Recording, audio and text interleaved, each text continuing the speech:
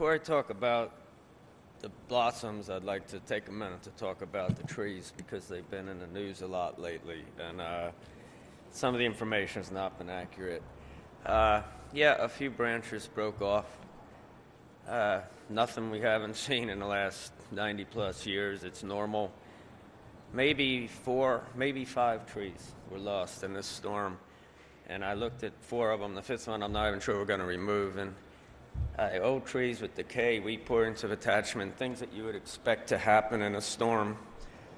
So basically, it was a no event. The National Park Service arborists are out working on the trees now.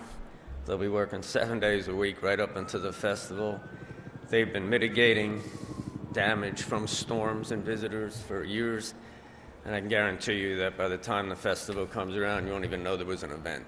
Based on what I see and looking at the buds, I'm going to say that I think the blooming period this year will start around the 31st of March and extend all the way until the 11th of April, which is right in the festival. Now, within that period, sometime between the 3rd and 8th of April, 70% of the trees will reach bloom, and then we will say that's the peak bloom.